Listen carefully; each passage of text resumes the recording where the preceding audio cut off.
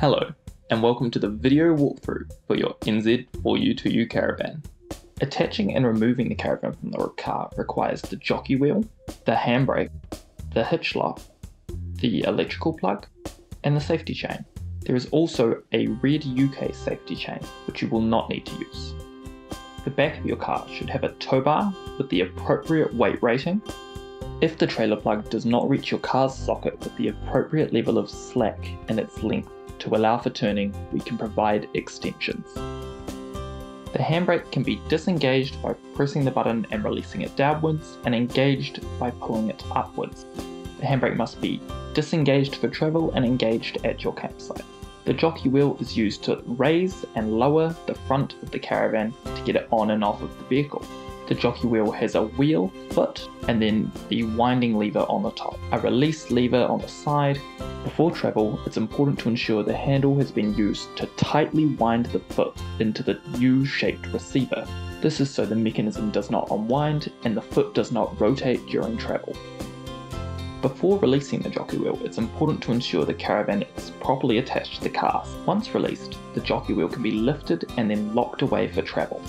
And to attach the caravan from the car, you'll release the jockey wheel, let it fall to the ground, lock it away, and then you will be able to wind the caravan off of your car.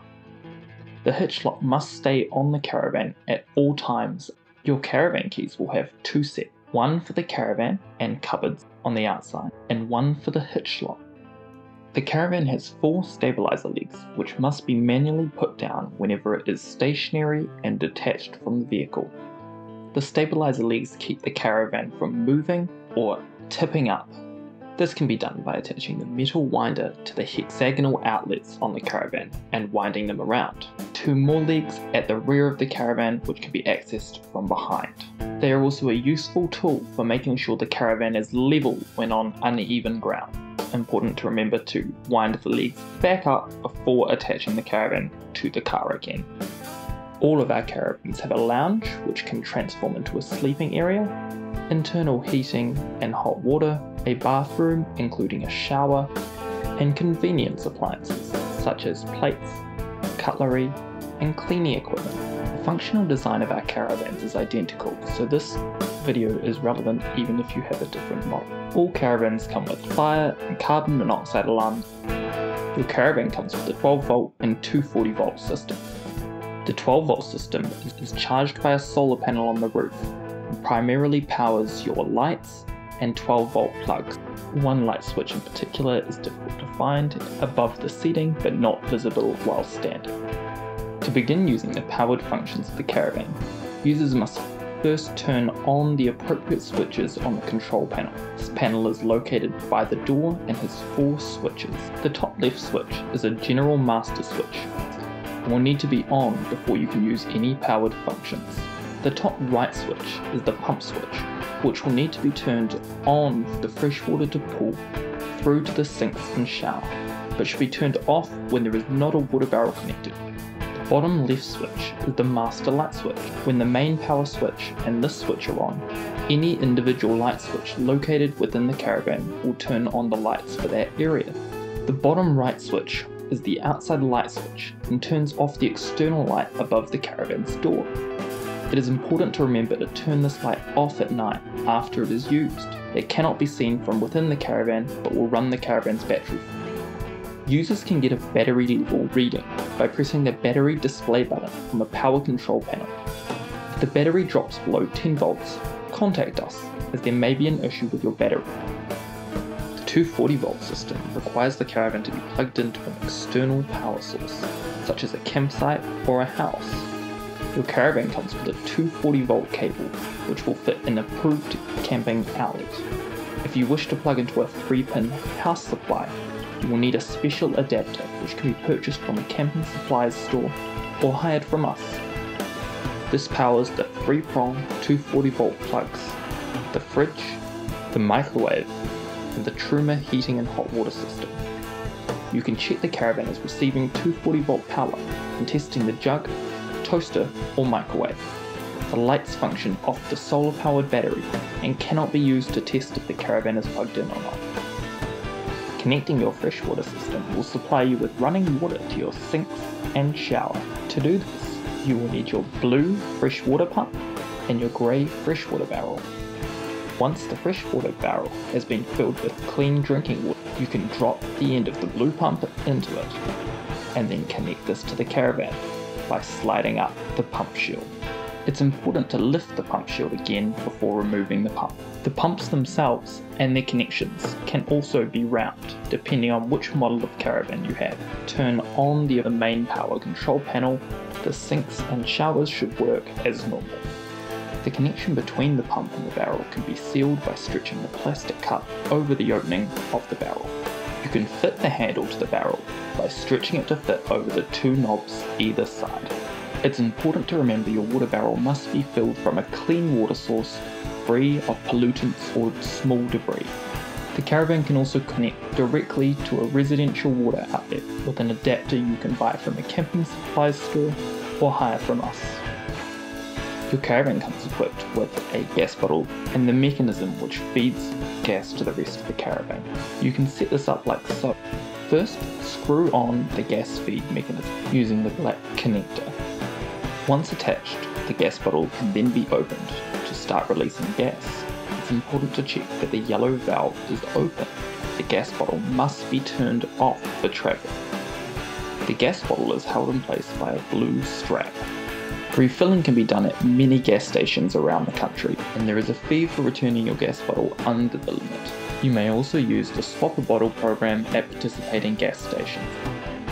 The grey water barrel is what collects the runoff from your shower and two sinks. The barrel itself is black and has two lids and two pipes attached to it. The first pipe allows air to leave the grey water barrel so that it can fill more efficiently. You need to check that the end has been removed and that the tap at the base is open, running the same direction as the pipe. The second pipe allows the grey water to flow from the caravan into the barrel. Again, it's important to remember that the tap at the base is open, running the same direction as the pipe. The pipe can be disconnected from the caravan by lifting the two metal wings and pulling the pipe off. There is a cap which can be applied in a similar way for travel to stop grey water spilling onto the road. If you suspect a drain is clearing slower than normal, you can fix this by tipping some hot water down the pipe. The waste or black water system of your caravan has two parts, the toilet cassette and the flush tank. The toilet cassette collects the runoff from the toilet. It can be removed by opening this hatch on the side. It should pull out freely as long as the lever on the toilet inside has been closed correctly. The toilet cassette has two wheels and a handle for easier transport around the campsite. To empty your toilet cassette, you will need to find a dump station that allows for the disposal of black water. You will then unscrew the orange flow tube and tip out the content holding the orange air release valve. You can then open the latch and use a hose to rinse out the remaining content. Once empty, the whole system can be placed back inside of the caravan. The toilet cassette chamber must also be returned clean, otherwise an additional cleaning fee will apply. There is a warning light on the toilet inside to tell you when the toilet is full. Should the toilet stop flushing, it's likely you'll need to refill the flush tank. This can be done using the hose or bucket under the front seat of the caravan. When using the toilet, we recommend flushing first with the latch closed, using it, and then opening the latch to the content. To open the latch, you move the small grey lever on the side of the toilet around to the right. It's important to ensure the lever is completely closed before removing the toilet cassette on the outside of the caravan. The Truma heating and hot water system, which can run off the 240 volt supply while you are plugged in and the gas while you are not. The Truma system can be controlled by rotating and pressing the round dial beneath the screen. The most important icons are the four located across the top of the screen. You can tell an icon is selected when it is flashing. To move to a different icon, you rotate the dial. Pressing in on the dial will take you through to the options for that icon, which you can then scroll through by rotating the dial again. The first icon, shaped like a caravan, controls the heating. Rotating the dial until the icon is flashing and pressing in on the dial to select it will display a range of options, including off and different temperatures. The heating system does not cool the caravan and can only raise the temperature. To select and activate a temperature choice, you will need to press in on the dial again with the option on screen. You will then be taken back to the main screen where the first icon will now have a flame above it. The second icon, which looks like a thermometer in water, controls the hot water for the caravan. Pressing in while this icon flashes allows you to choose from the options: off, which turns the hot water generator off, hot, which sets the hot water temperature to 60 degrees. Pressing in to select one of these options will return you to the main screen, where the second icon will flash until the required water temperature has been reached. The onboard tank can take 23 minutes to fully heat. As the hot water tank is only 10 litres, we recommend leaving a small amount of time between showers. The third option, which looks like a flask with 2 lightning bolts beside it, controls how the caravan powers the heating and hot water systems. Pressing in on the icon will allow you to choose from 5 options. However, as a user, you will only need to use 2. You will either need the first option, gas, which powers the caravan from an onboard gas bottle, or you will need the last option, electric 2, which powers the caravan drawing on 1800 watts from an external 240 volt connection. The fourth icon, in the shape of a fan, controls the speed of the fan, which pushes hot air around the caravan. This will automatically switch on in eco mode when the heating system is activated. For faster heating, users can select a faster fan speed. However, this will be noisier. Trying to run the heating or hot water system without first selecting how to power them with the third icon can result in a system lockout. The chosen method for powering it must be available, connected, and turned on. Where a viable method is not selected, the control panel will display one of the codes E517J, E514H, or E507H. If a system lockout occurs, then there are 2 solutions. For both solutions, you must first turn off the heating and hot water on the panel. Once you have done this, the first solution is to wait until the 15-minute lockout period expires, and the second is to do a manual reset of the system. A manual reset is done by pressing a small switch on the black heating unit under the front right seat. The switch is located to the left of a red light. You must hold the switch down for a few seconds until the light changes. After trying these methods, you should be able to turn on the heating and hot water functions again after selecting either gas or electric 2.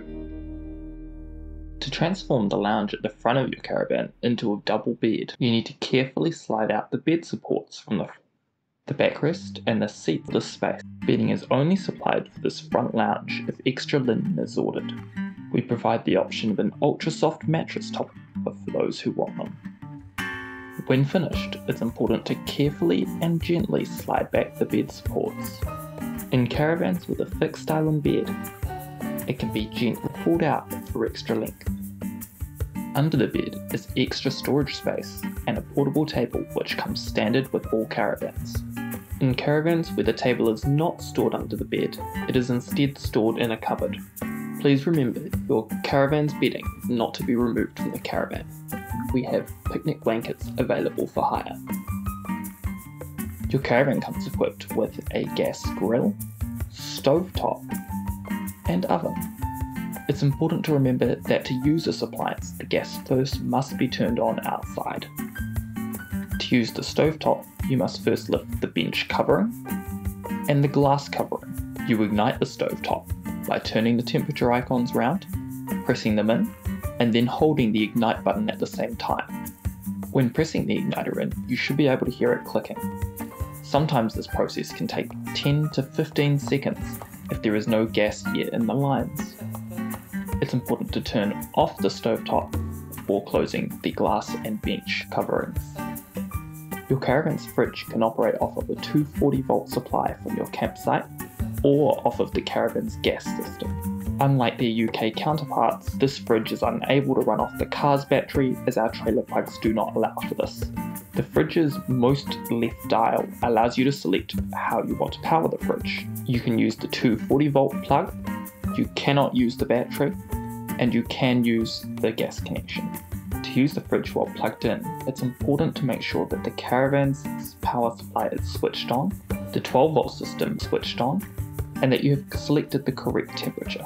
To run the fridge on gas, you must hold in the temperature icon and the fridge's igniter at the same time. When the fridge ignites, the orange indicator will move into the green. This can sometimes take 20 to 30 seconds if there is no gas already in the lights. It's important to be patient and continue to hold these two buttons.